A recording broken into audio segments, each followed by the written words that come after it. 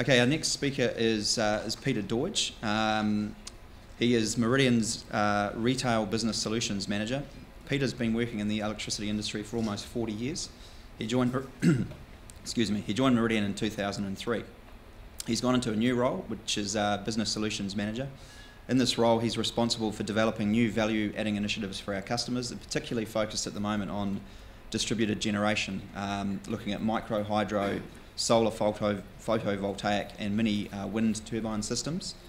Pete's regarded as a bit of a legend in Meridian, and I have heard it said on more than one occasion that there's nothing that Pete doesn't know about the electricity market. And I know, being reasonably recent to the company, I've relied on Pete's knowledge countless times, so he really is an expert. Pete's speaking today about small-scale renewable generation, specifically how it's relevant to businesses, what are the benefits, and why do it. What are your options for including it as part of your energy strategy, and how much will it cost? Please can you welcome Peter Doidge.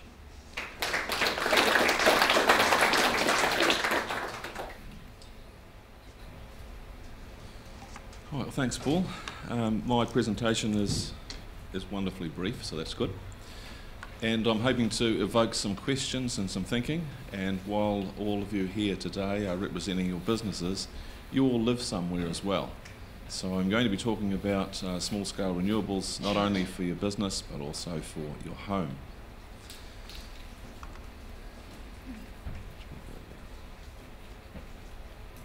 A couple of things about photovoltaics, which is really what my address is about today. Of all the renewable schemes that Meridian is contracted for import-export, very few are wind, only a handful, probably less than 10.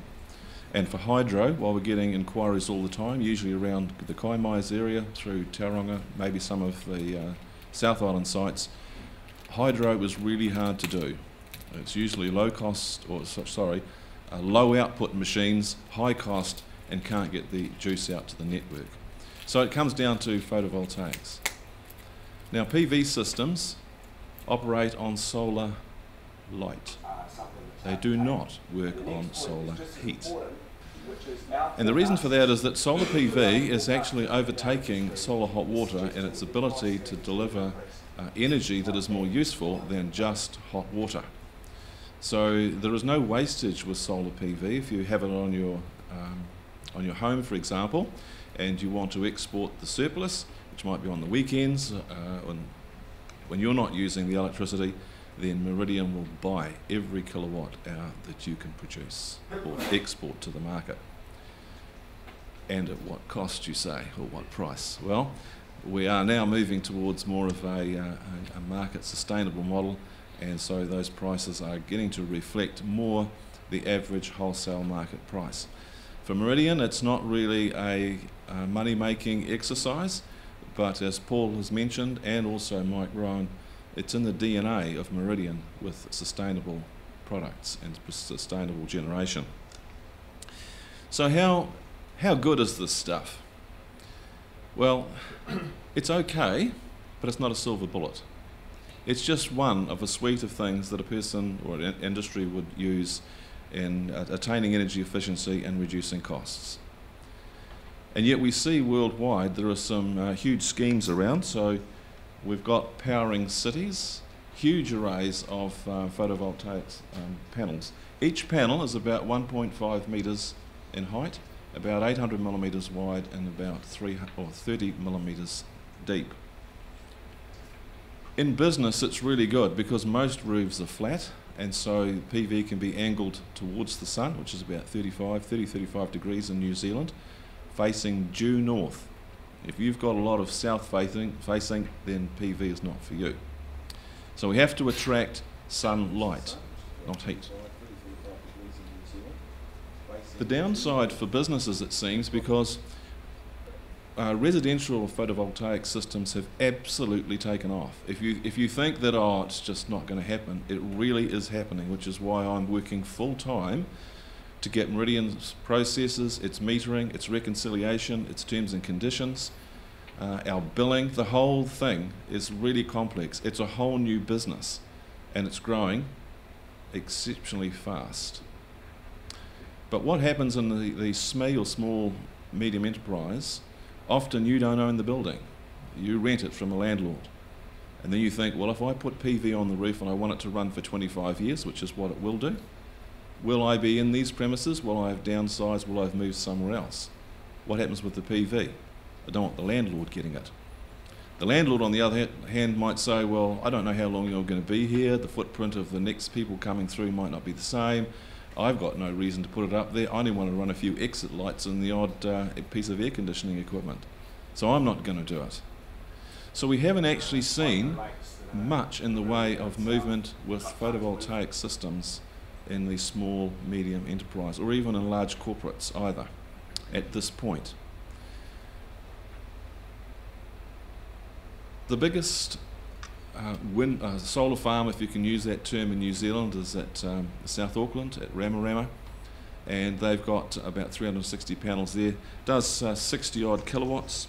I should look at my notes, shouldn't I? And about 70% of their total consumption is by PV. Now, the panels were originally to go on the buildings, and so it came as quite some surprise to me when I went up there and found that it was in the paddock.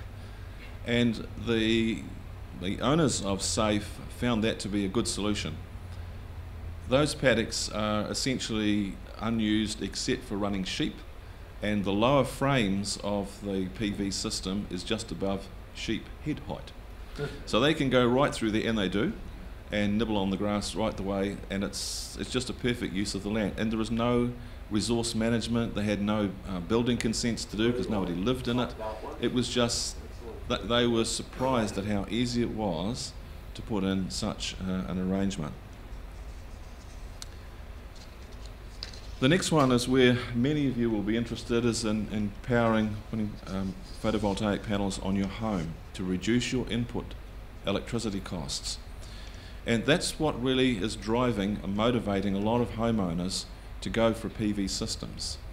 So they're wanting to avoid the ever-increasing costs of retail electricity coming into their home, which can be between, say, Auckland around the 20-21 cents a kilowatt hour to over in Westport and some tariffs at 40 cents a kilowatt hour. And we've heard that prices always go up. That's pretty well a given. And so to be able to hedge against those seems to be a good idea. And so many householders are going that way. And in fact, with the amount of potential in New Zealand, we're going to see probably hundreds of thousands of homes that will have PV in some form or another. This one illustrates what PV can do for a residential customer. Now you'll notice the little red at the bottom, the red bars at the bottom, is the output from the PV and overcoming the load in a home. The downside with residential is that the two peaks in the day are generally in the morning when we all get up and fire the toaster on, and then we get home at night, and heaters go on, or the heat pump, audio goes on, maybe the TVs, a lot of usage at night where PV does not work. So as I say, it's not a silver bullet, it's only one of a suite of energy conservation areas you go for. So then the first question I always get asked is, now what's the payback? You can't think in terms of payback with PV, because one of the greatest energy efficiency measures you can take is to put double glazing in, and many people do that. It's excellent for reducing noise, for reducing the loss of heat out of your home. And if I asked you what the payback was on doing the windows that way with double glazing, you would say, oh, no, I'm not doing it for that, you've got it wrong. I'm doing it for the comfort of my home. Well, you have to say the same thing about PV.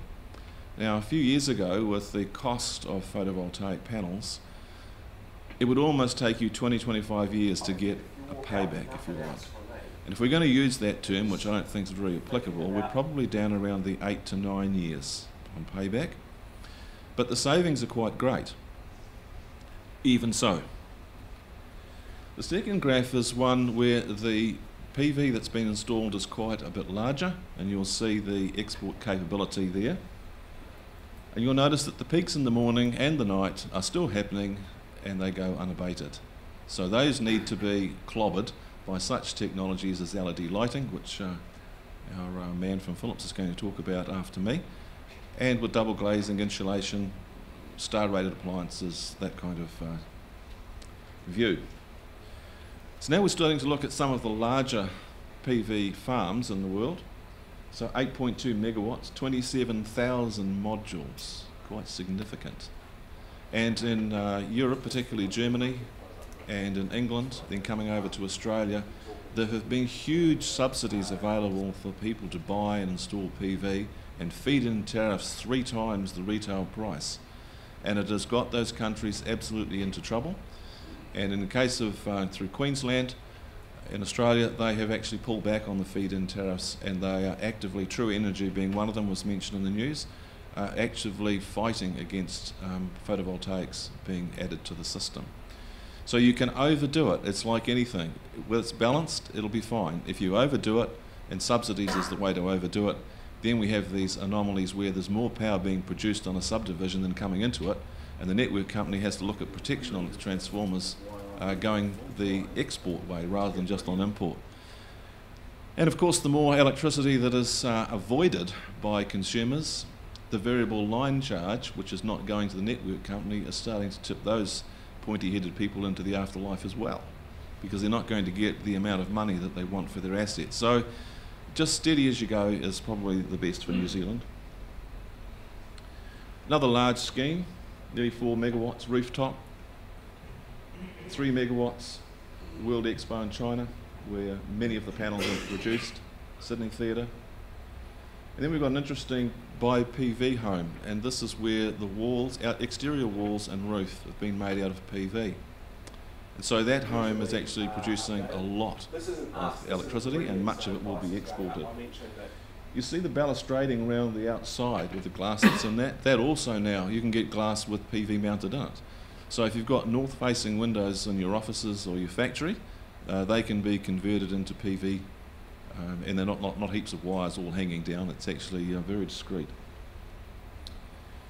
So an Australian manufacturer of PV panels has come up with their view of what's happening with the customers they've sold PV to. 5 million megawatt hours of renewable energy per annum, 2.5 million tonnes of CO2 has been offset. That's the equivalent of taking 1 million cars off the road, and equivalent to planting 30 million trees. That's just from one company selling PV products.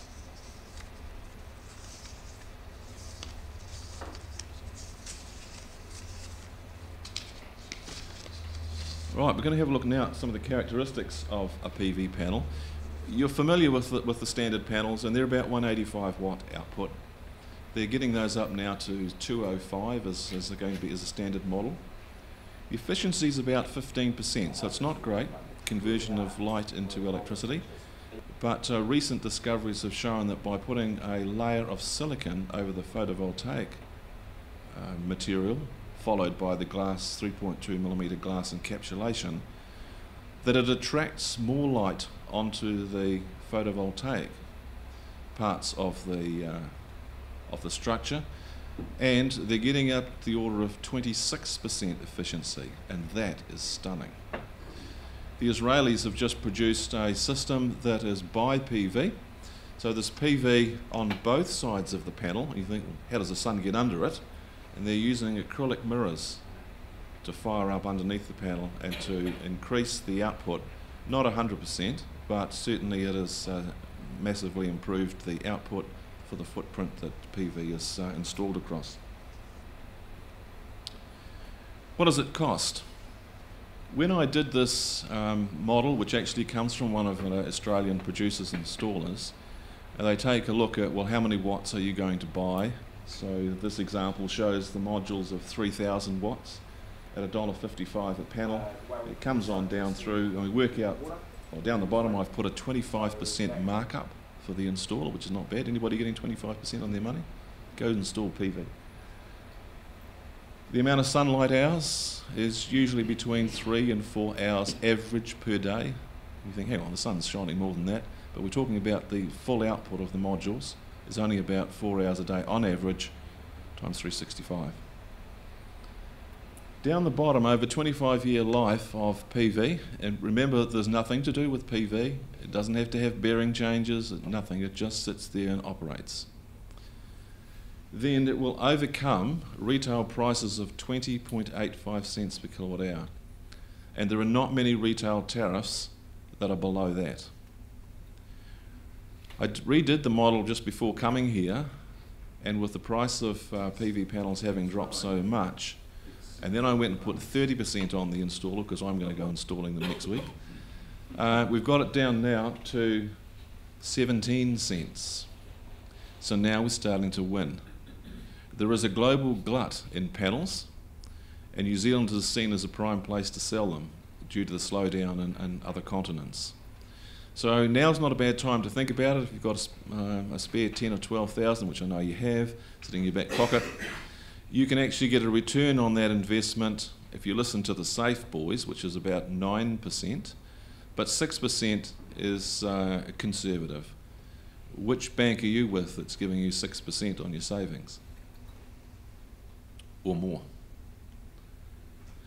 So back earlier in the year, the New Zealand Herald made some reports on PV, and they said that the panels had dropped by 50%. They've actually dropped by 70% now, so it's quite significant.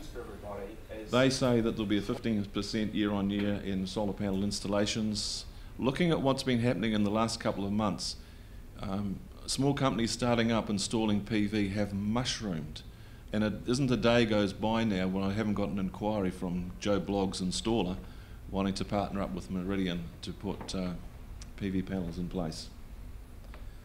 So 2020 is the estimated year the price of solar generated electricity will equal the retail price.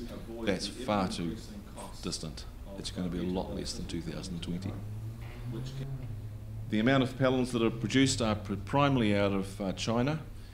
Korea's coming right in behind them with LG and Hyundai. Very good, very efficient modules.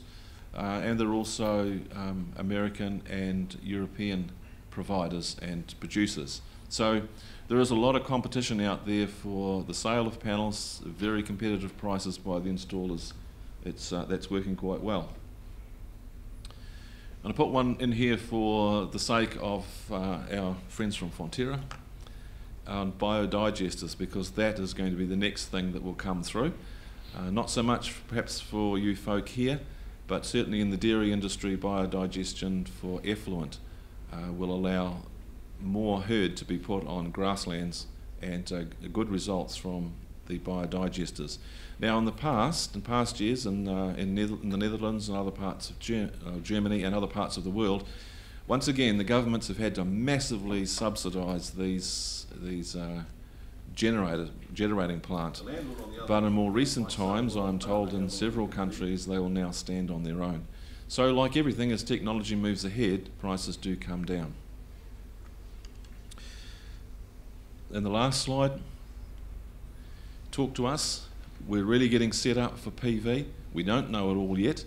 We've come across some huge hurdles, but the things that Meridian is doing, particularly in the billing space, particularly in advice, our easy terms, when I look at our competitors, the terms and conditions they've got, we are much lighter.